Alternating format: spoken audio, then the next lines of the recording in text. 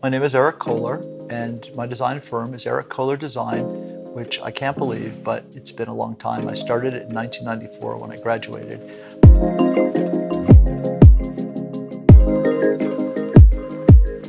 Apparently, I was the original Mixmaster. It was my moniker conferred upon me by the editors at Traditional Home Magazine when I first started out back in 94, 95, because I was able to juxtapose forms and do it in such a way that there was a balance even though they were imbalanced. But I was able to play with these forms and shapes to make something feel very balanced. And I believe that's because of my architectural training that I learned at Columbia when I was studying historic preservation and looking at substrates and always scratching the surface to see what's beneath it. I'm playing with forms and shapes and mixing them in different ways. My favorite room that I've ever done was for a Kips Decorator show house, and it was a dining room.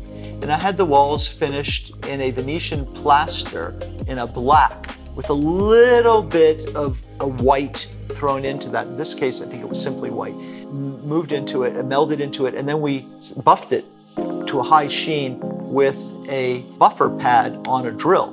It looked like it was wax, and it had this incredible depth and iridescence to it. And I'm not a fan of shiny things, especially not shiny fabrics.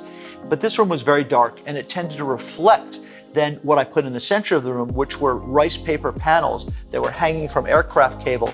So you had these wonderful juxtapositions of color and depth and lucidity and translucence playing off each other. And when the room was lit with candles, we had a chandelier, a Baltic chandelier from the 1830s that was not electrified, and we had candles. And when they were lit for some of the events they had in the show house, the room just became magical. It was like an alchemist's dream. And that's one of my favorite rooms I believe that I've ever done.